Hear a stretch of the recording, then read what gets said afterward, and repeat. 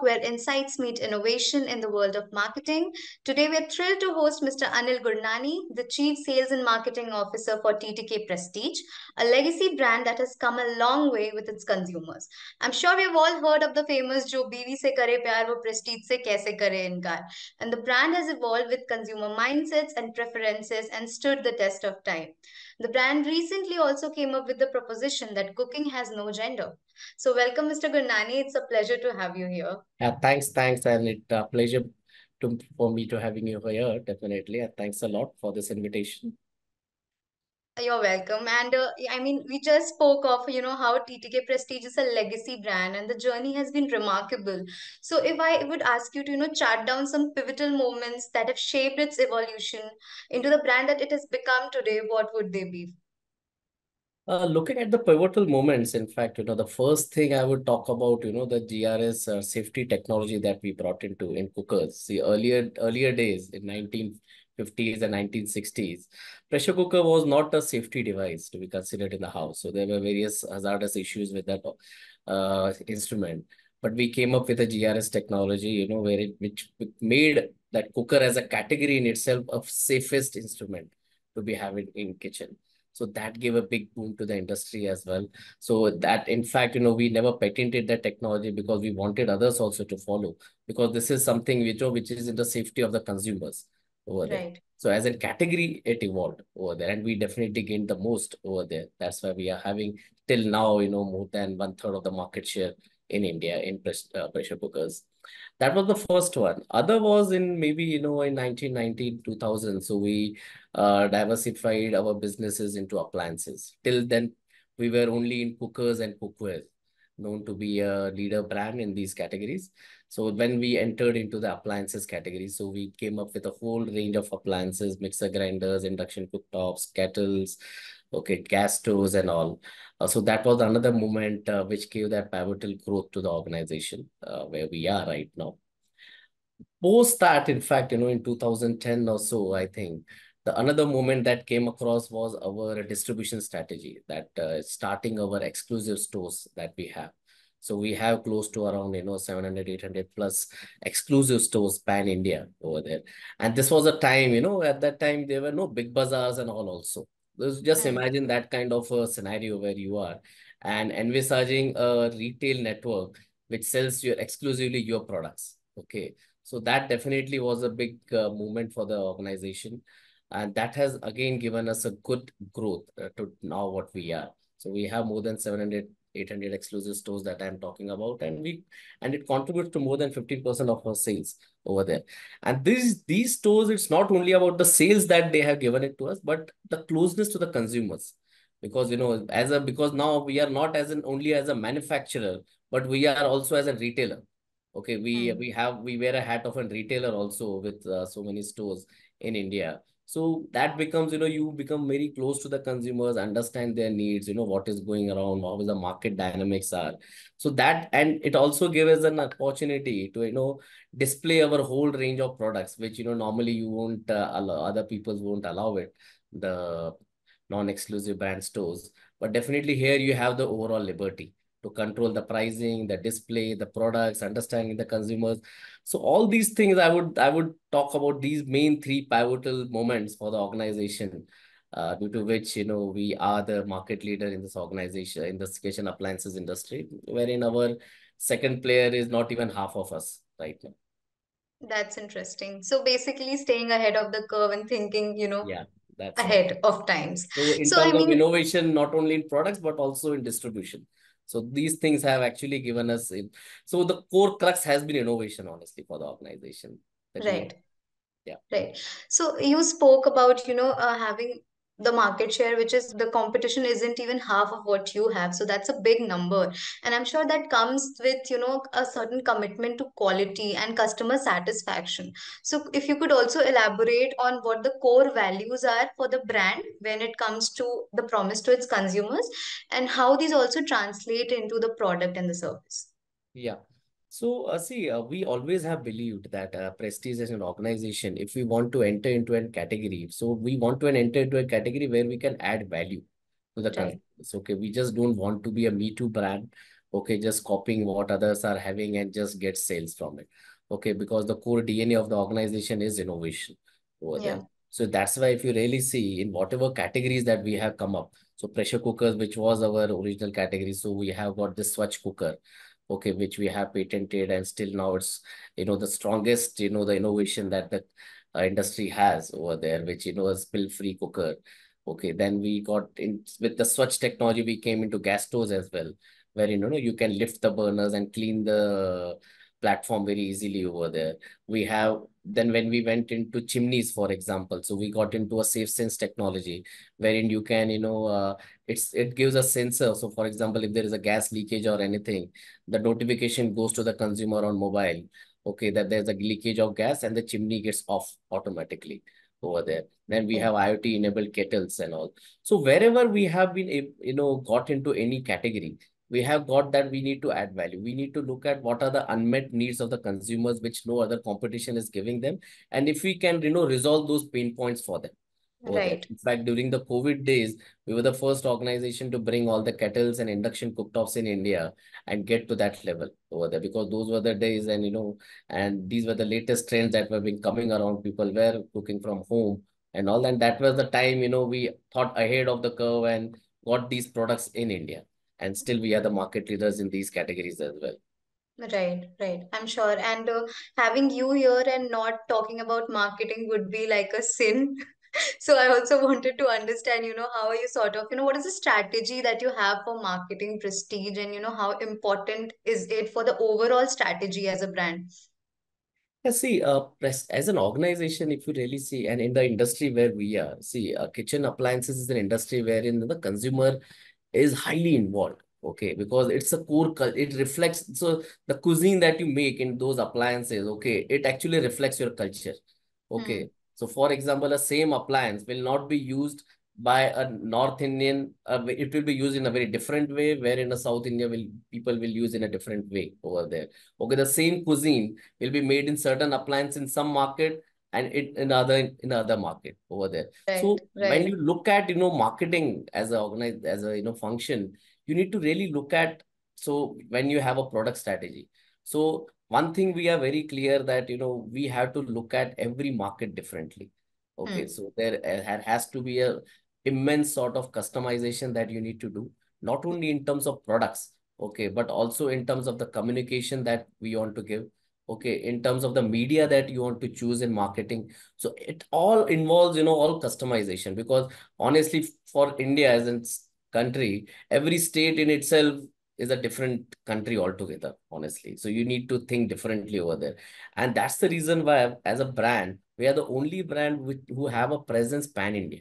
Because if you really see why other competitors are not even half, the only reason why, because they have been, concentrated on certain geographies. Some brand is strong in north, some brand is strong in east, some brand is strong only in south over there. But we have been able to, have a presence at a pan-India level.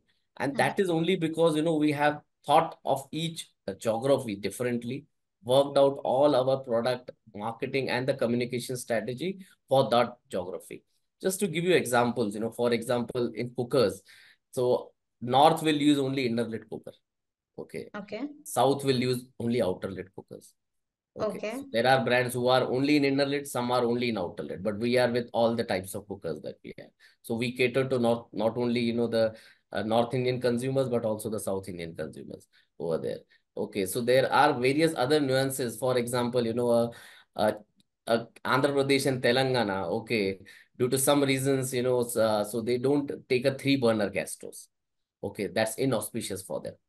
Okay, Okay. so you need to give a two burner and a four burner. Okay, Okay. so Yeah. I'm just giving you some examples, so how you have to think through, because accordingly you have to communicate all your offers, all your product offerings to those geographies. Because, for example, I can't show a outer lid cooker and a consumer offer in print in North.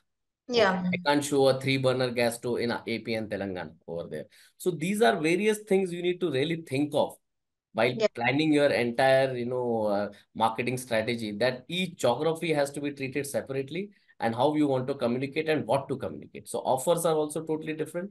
And these things have only, given us that kind of strength that where we are right now. Right. So basically understanding the, basic fiber of the culture and geographies Yeah. and And since, as we have, as I told you, 700, 800 stores, so we are a retailer also in a way over yeah. there. So we need to know, for example, in Delhi, what kind of products I have to display. Okay. Hmm. Accordingly, there might be a certain change in North also. For example, UP, there might be a different. Okay. Yeah. South, Chennai would be something. Andhra Yeah. Pradesh would be separate. Okay. So as a retailer also you have to think, because Right. constantly think that, what kind of products you need to display over there, what kind of promotions you want to offer. So these things, have given us a good insights to the Right. consumers as well and how to behave to them. Right. So you very rightly mentioned that geography plays a very important role in marketing, but then also various demographics in terms of age also comes in play. So traditionally, cookers were sold to housewives and homemakers earlier, not now. But now people have moved out of house, women are working, and both partners are cooking at home. Young people Right. are coming into the picture who love to cook. So how are you sort of engaging that demographic where the Gen Z or the say late millennials who are interested in cooking can, become your consumers? Yeah, you're totally right. So initially, in fact, earlier when we were thinking of marketing, our TG was, mostly maybe around 30 to 45 year old woman. Okay, that was the initial TG. Okay. But total nowadays, the dynamic has completely changed. The market has changed. Number one, it is no longer a 30 plus only. Okay, there is a 20 plus younger generation that you need to think of over there. Number two, it's not only women, it's men as well, the boys as well. Okay. So the completely TG has changed for us, definitely over there. And accordingly, we are getting those products because, see, we also know as a organization that, we need to connect to the consumers as soon as possible. So, for example, if you really look at how the journey of a consumer goes, so it's not now without that 25 plus or 30 plus only first time gets into the kitchen. Okay. Right. Younger generation, 15 plus, 16 plus, 18 plus are getting into kitchen, maybe with a small equipments, okay, like a kettle or induction cooktop over there. But they are started communicating with the kitchen appliances over there. Okay, so we Right. are also thinking in those lines and how to communicate those. So maybe in the during the journey, I will have to attract the younger consumers with the kind of products like kettles and induction cooktops. Okay, and these people only when they become elder, they will go into my cookers, cookwares, and mixer grinder products over there. So we need to contact this consumer as early as possible. So they are getting associated with the brand from the younger age as well. So, Right. and one thing we know that as a younger generation, things that they are really looking at is definitely the convenience, ease, and the aesthetics. These Yeah. are the prime most. See, safety has become a hygiene for them. Okay, their safety is no longer something on the basis of which you buy a product, because that is supposed to be a hygiene, that and Prestige as a brand, they believe that that is something given. Okay, Yeah. so what Built. beyond that? What beyond? Yeah. Okay, so definitely we look at convenience and the aesthetics part for the younger generations over there. So that's why we have come up with all the IoT enabled kettles, chimneys, to talk a few of the examples in the products where it gives. And we have got multi cookers as well, a small kettle like cooker wherein you can at least, boil your eggs, make Maggies, okay, do your idlis, make your idlis over there in a kettle itself over there. Wow. Because this younger generation, when they are living in a PG or in a hostel, these are things they try to, first acquire, Right. okay, as a bachelor. So these things we really try to look at that what can we you do for these younger generation people as well. Over there. Right, right. You rightly said that safety is no longer a premium. It's a hygiene, and Yeah, especially for a brand like yours. Also, you really spoke about your distribution network in the beginning, and you said you have around seven. When you began, you had about 7 to 800 retail stores. So, what is the strength today, and what other channels do you employ to ensure your products reach the right audience?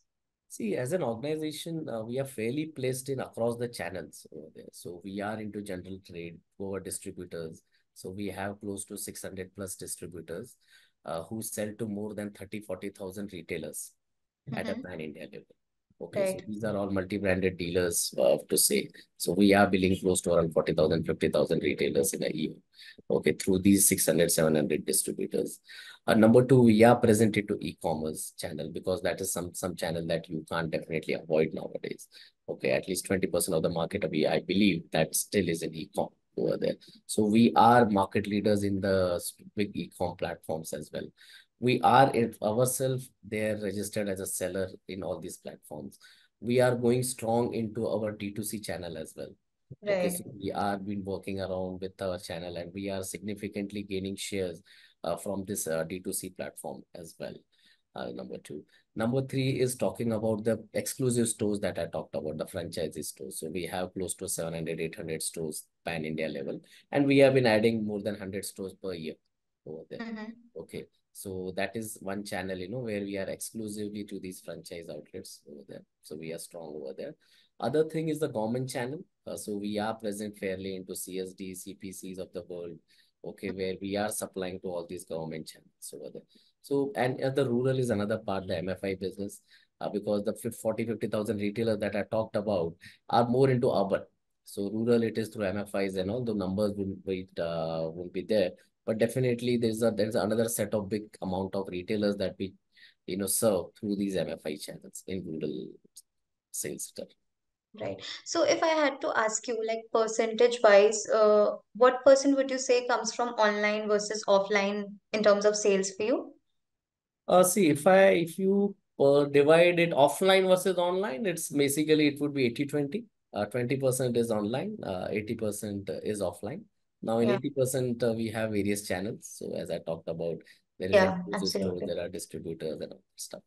Right, right. So Make in India has been a very significant initiative, into, sort of boost domestic manufacturing. So how does TTK Prestige align with this, and how has it impacted your approach to manufacturing at large?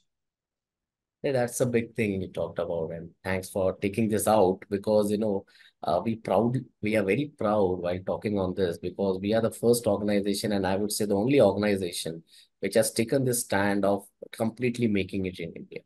Okay, right now also if you see, none of our FG products are getting imported from outside. Okay, more than 90% of our components are also sourced in India itself. Okay, so I think during the COVID days we have taken a stance that we want to make completely in India. We don't want to import anything from outside. Okay, so last 5 years we have taken that stand. Okay.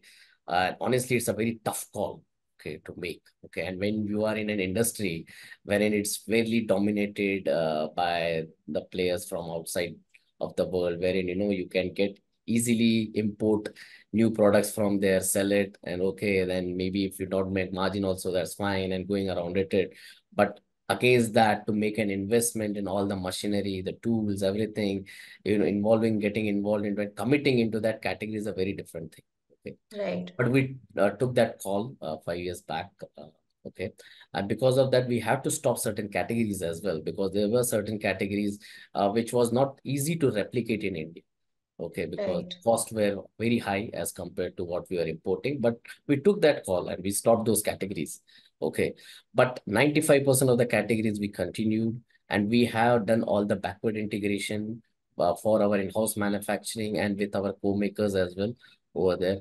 And during these 5 years, in fact, it's a great work done by the team over there to making everything in India. So right now, the suppliers are completely backward integrated over there. Each and every component is also made in India. The motors, the mixers, the chimney glasses, everything is made in India over there. right. We don't buy anything from outside over there.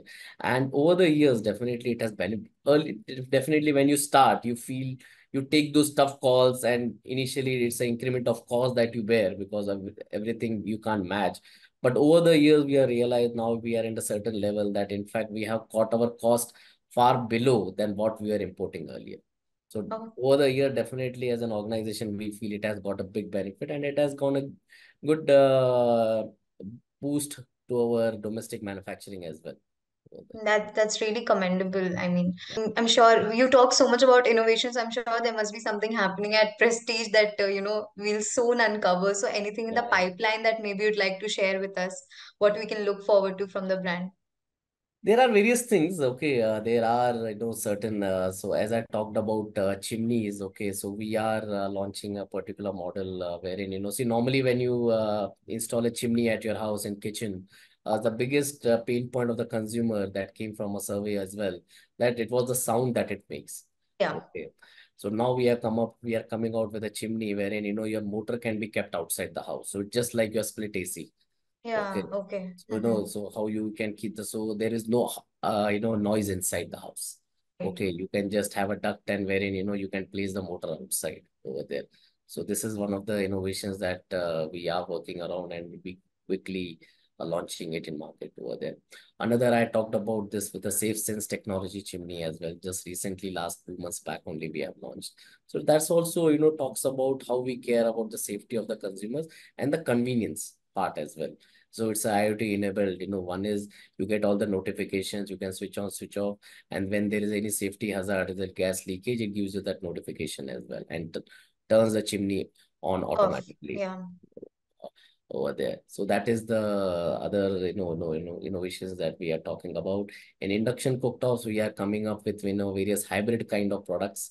Okay, you will soon see in the market where it is a hybrid of gas stoves and induction both, infrared and induction both. So there are lots whole I can Yeah. keep on Great talking like things. this. So lots of things been planned and mostly all these insights have come from the consumer service talking about their pain points. The majority what we focus every time is so whenever there is a proposal of a new project that comes to my table, the first question I always ask, what pain point it's going to solve the consumer. Right. The first question is that, okay, the pricing, margin, and all the things are different, other things. But what is it for the consumer? What are you going to give him differently than what the other competitors are not giving? So that's Right. the first question we always ask while looking at any new product launches. So, and that has been the DNA for the organization and helped us and made us the market leaders with it. Right. Right. Um, any market trends in particular, any consumer preferences shifts that you are seeing in the category specifically? Yeah, definitely. See, nowadays what's happening is if you look at one is I talked about the induction cooktops. So if you really see the penetration for induction cooktops is fairly low in India. Okay. So for example, if I talk about gas stoves, okay, if the penetration level is 80% plus. So 80% plus household have a gas stoves in urban. Right. Okay, in urban population. But when I talk about the induction cooktops, it's hardly 10%. Okay, so Mm-hmm. that penetration is one thing which is going up. Okay. People are more and more, looking into it. So firstly, definitely they will start with as an having as a second option. But Yeah. nowadays, more and more consumers are also looking at as the only option as well. Yeah. Okay. Other thing is what's happening is, governments are giving subsidies on the electricity for using the induction cooktops. Okay. That is also boosting the category. And now, as you would have heard, there is a new project that has been launched by PM on talking about 1 crore households to be installed the solar panels. Okay, so more and more solar energy comes into the households, so electricity becomes virtually free for you. Right. So more and more there will be a penetration of categories like induction cooktops. Production. Yeah. Okay, so that is one category. Then we can see the various penetration increase. Another is chimneys as well. Okay, more and more people are going into that. Still, the penetration for that category is also low over there. So these are certain things definitely we are seeing and we are keeping a watch, and we are being having a pioneer in these categories. So we want to keep a watch and continue that trend and be ahead of everyone. Thank you so much for taking the time out. I mean, great insights. So thank you for your time today and a great pleasure talking to you today. Thank you. Thanks. Same here. Thank you. Thanks a lot.